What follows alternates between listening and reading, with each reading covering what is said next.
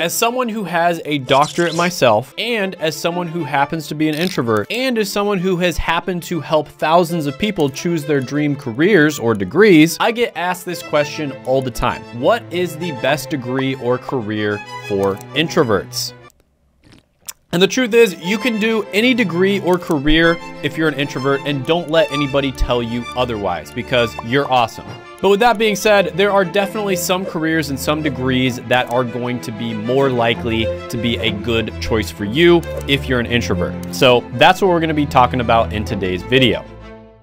Now, there's also different types of introverts that can do well in different careers. And understanding these things and having different options for different careers you can look into as an introvert can save you like 10 years of smashing your head against the wall, trying to figure out what a good career for you is. Now, I remember being in school, being a shy, introverted kid and having absolutely no idea what I should do with my career. And I remember there was this one time where I did a job where I served people at a racetrack, and I would literally be interacting with hundreds and hundreds of really annoying people every single day because they had to wait in this super long line before they finally got to me. And by the end of the day, I was absolutely exhausted. I remember going home, laying down, and basically just staring at the ceiling for an hour. And then the rest of the night, I only had energy to watch Netflix and play RuneScape. But luckily, over the years, through trial and error, I tried out a bunch of different jobs that I liked and some that I didn't like, and I found some that were relatively good for me. And these were jobs where I actually felt energized when I got home, right? And these were jobs where I actually enjoyed my work as well. And another thing I learned is that the way that you spend time working is incredibly important, right? So if you try to get a fish to climb a tree, that's probably not going to work out very well. And if you try to get somebody who's introverted to constantly have to meet up with large groups of new people that they've never met before all day long on a day-to-day basis, that's probably also not going to work. And just like a fish would be able to swim very easily through the water, introverts actually have superpowers that I'm going to get into later on in the video, right? And these are powers that extroverts don't have. And this is something that's extremely important in life, is that you play to your strengths. And seriously, if you're an introvert, this video is going to give you an unfair advantage, and it's probably going to save you 5 to 10 years of struggle, because most of the advice out there on what to do if you're an introvert is extremely basic, and it's just not helpful at all. So if you appreciate me doing these types of introvert related videos, go ahead, gently tap that like button. It lets me know that you want me to do more of them, and let's get into it right now. So the first one on this list is going to be health and pre-health related degrees. And what I mean by this is a health degree at the bachelor's level would be something like a BSN, which you would use to get into nursing. And then there's also a lot of people who will do kind of like a pre-health track, which could be a bunch of different things, but basically you're using it in order to get into a graduate level health program to become a doctor, a PA, a nurse practitioner, or a pharmacist. And you might be surprised that I said this one, because as a healthcare practitioner, you do actually have to interact with a lot of different people on a day-to-day basis. But this one actually does depend heavily on what specialty you go into. And this is the one that I chose myself because I got a doctorate in order to become a pharmacist. And as a pharmacist, you are actually expected to be a leader, right? By definition, you got a doctorate, you're expected to be a leader because you are going to be sort of above people who are pharmacy technicians, for instance. You're going to be checking their work, making sure that everything they do is not going to harm the patient. And so you might think here, well, if you're in healthcare, you have to interact with a bunch of people, plus you're expected to be a leader in many circumstances, so why the heck would introverts go into this? And most people naturally see leaders as being extroverts. And this isn't surprising, as in the book Quiet, The Power of Introverts by Susan Cain, she basically argues that modern society is built almost entirely around extroversion. In school systems, for example, desks are purposely arranged in such a way to facilitate group projects and high levels of interaction and activity, and most teachers believe that students should be extroverts. And then when you graduate school and you get into the workforce, you're expected to be extroverted because you have to promote yourself, right? You have to promote your personal brand in order to rise up within a company. And as you have probably seen if you worked in companies before, a lot of the time, the most capable people are not the ones who end up getting the promotions. It's the people who self-promote quite a bit. It's the people who network with others. It's the people who are proactive about becoming leaders in certain situations. And by the way, this is a great book. If you're an introvert, you should definitely read it because it's going to help you understand your strengths, and it's going to help you get past all of the frustrations of being an introvert in the modern world, right? So I have it on my Kindle here. I don't have a physical copy because I'm kind of like traveling around a lot, but yeah, definitely recommend reading this book. So when I was going through pharmacy school and I was working in healthcare, healthcare, I was actually shocked at how many other introverts were in healthcare as well. And many of them were in these leadership type positions like doctor, pharmacist, PA, nurse practitioner, etc. Right? I thought I was going to be the only introvert there, but what I found is introverts actually have superpowers in many cases. So for instance, introverts tend to have extremely strong one-on-one communication skills, and part of that is because they're good listeners. So if you're an introvert, you probably have no issues talking with one of your best friends in a one-on-one situation. If you're anything like me, I have no issue with that. Where I have a bit of an issue is when I meet a bunch of new people and I'm in a large group and most of them I don't know. That tends to drain my energy and make me extremely tired. Introverts also seem to be very introspective and self-reflective. So, you know, in healthcare, there's always something new that you can learn. So even if on a technical level, you know everything about a certain disease state, for instance, let's say you know everything about diabetes, there's always more that you can do. For instance, patients probably hear 100 different times from their doctor, nurses, etc., that they need to go ahead and exercise, right? They need to go out and walk 20 minutes a day. But if you're not able to sell them on that, if you're not able to convince them to do that, then you're not doing as good of a job as you could as a healthcare practitioner, right? So you might know everything about healthcare, everything about diabetes, everything about exercise, but if you're not able to communicate that in a way that the patient understands and convince them of why they should do it in order to improve their own health and improve their own outcomes, then you kind of have failed. And so for instance, something you could do that really resonates with people is tell them a story of a different patient that you had that was in a very similar situation to them. And they started walking every day for 20 minutes. They just, you know, go walk their dog, for instance, every single day. And they reported losing 20 pounds, they had better mental health, they felt better, they felt more energized all day long, and they had all these different benefits. And then you explain to them kind of like the health and the technical reasons behind that, and they're gonna resonate with that much more because of the fact that you told a story. Storytelling is essential to good communication. Not only does it convince them on an emotional level, but they're also able to actually remember it because the human brain remembers things in stories. So that's just one example of skills that you can work on as a healthcare worker to get better results for your patients. And this is something that if you're an introvert, you would probably think about, right? You would probably think about, the pharmacists and the PAs that get the best results for their patients are good storytellers, they're good communicators. How can I become a better communicator as well and sell my patients on why they should do X, Y, or Z? Introverts also tend to be much better at just sitting down and really diving into a patient profile to figure out, you know, if there's any dangers in the profile, to figure out what, you know, can be done to make things better and to solve any problems that the patient might have. So yeah, there are absolutely superpowers that introverts have that extroverts don't in healthcare. Now, when it comes to the numbers, if you've been watching my channel, you know that healthcare degrees and healthcare careers are some of the best out there. I would say personally, healthcare occupations are probably second best behind technology related careers. And they're actually growing faster than any other type of career out there. So according to BLS, they're projected to grow about 13% over the next 10 years. And the median annual salary for healthcare workers is $75,000 a year. Now let's just take nurse as an example. So this is a bachelor level degree. There's about 210,000 results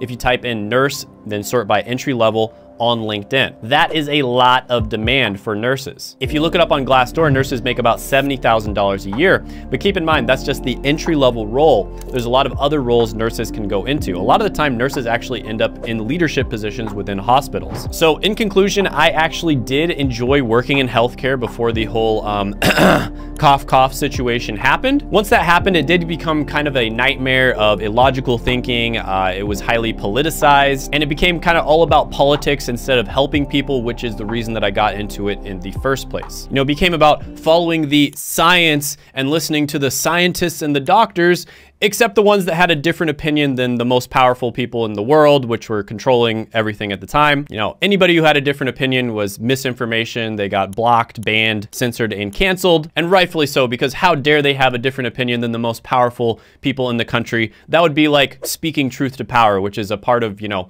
freedom of speech, which is a terrible thing. But yeah, corruption in the US healthcare system is a topic for another video.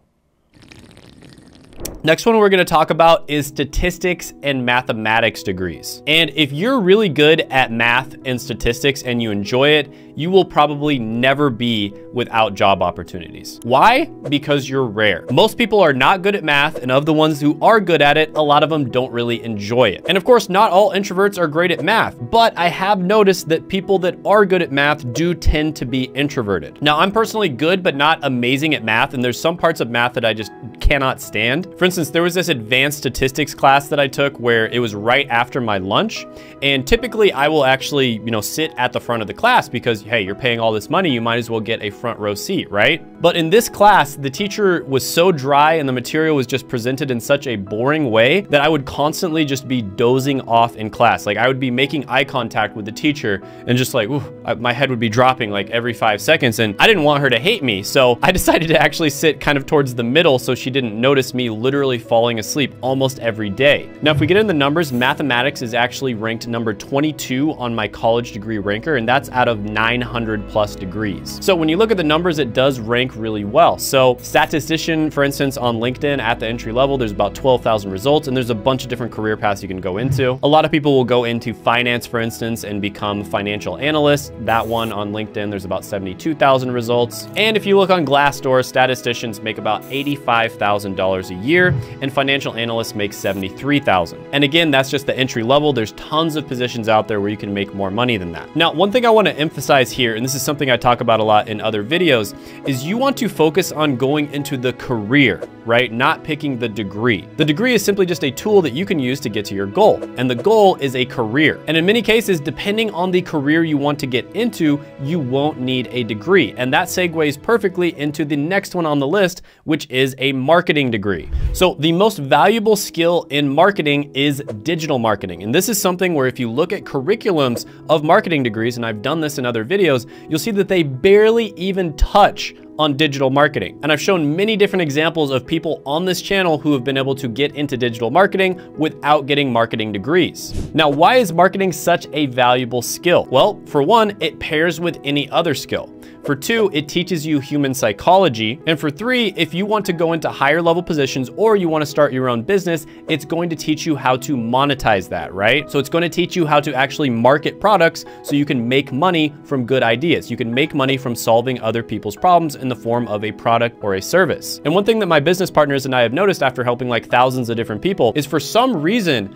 digital marketing tends to be great for introverts. So for instance, Ashley was an artistic yet introverted person who wanted to figure out how she can get a really good job so she could pursue her artistic interests on the side. And after trying a bunch of different things that didn't work for her, she started searching across the internet and she stumbled upon digital marketing. And after researching digital marketing for a little bit, she basically found that SEO or search engine optimization was the right choice for her. And SEO is basically how you can get your website ranked on the top of Google search. And by the way, I did an entire interview with her, which you can check out right here. So when it comes to the numbers, marketing actually came out as my number 24th ranked degree. Again, that's 24 out of over 900 different degrees that I analyzed. And if you type in digital marketing, you search by entry level on LinkedIn, you're gonna see 89,000 results. And if you type in digital marketing associate on Glassdoor, you'll see they make about $53,000 a year. If you type in SEO specialist, they make around 59,000.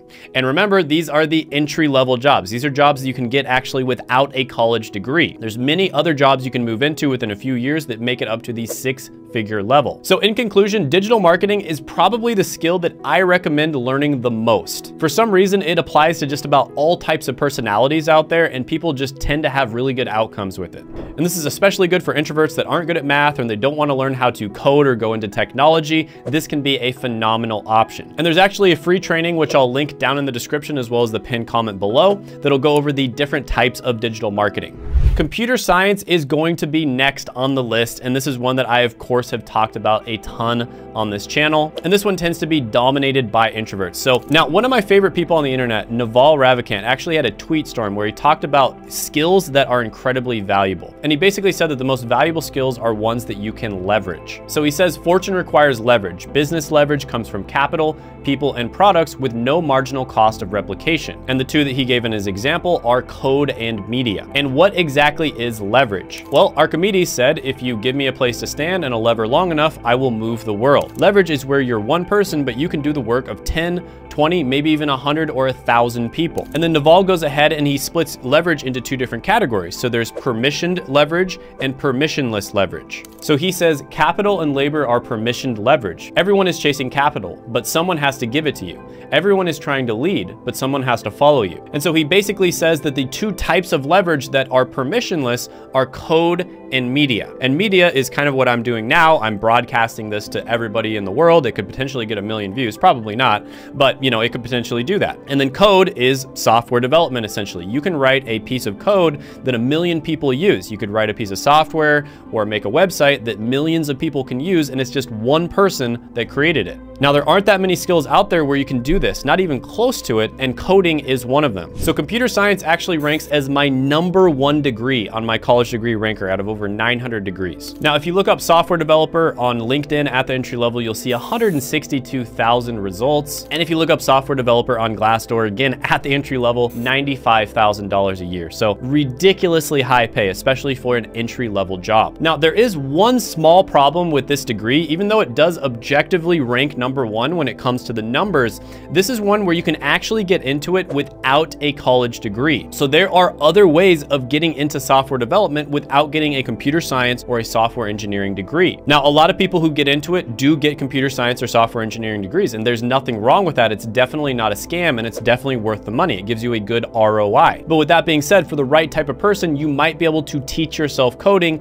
and get into it without getting a degree, right? There's no accrediting body here that says you have to have this degree in order to become a software developer. Also, this one absolutely can be done remote. And I know there's a ton of people on this channel, probably over 90%, who want either a remote or semi-remote job. And so what I did is I created a video called the Remote Jobs Tier List that goes over the best remote jobs, and you can check that out right here. Next one on the list is going to be an information technology degree. Now, going back to our analogy about leverage, information technology is basically a way to leverage technology within a business. So it's basically the technology side of the business's infrastructure. And it's a way to make human beings as well as your business on a whole more efficient. And so it's another incredibly valuable skill. And it's also another one where you're going to spend a lot of time working by yourself. And if you are going to communicate with people, it's usually going to be in a one-on-one setting. And if it is with a group, it's probably going to be with people that you already know and are familiar with. And this is one where we've had great success getting people into IT roles. So for instance, we were able to get somebody in 10 days and 14 days. And I actually interviewed both of those people on the channel. And yes, I literally mean they went from 0 experience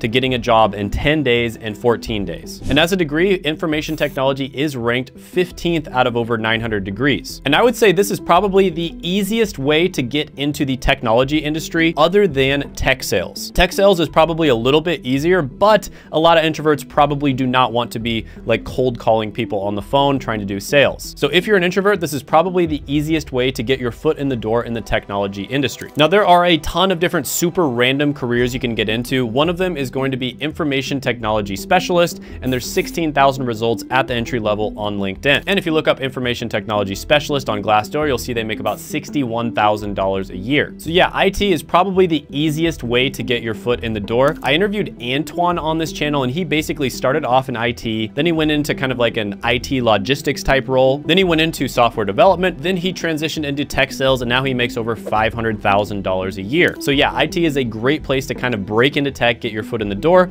Once you're in, it's very easy for you to move around to different roles.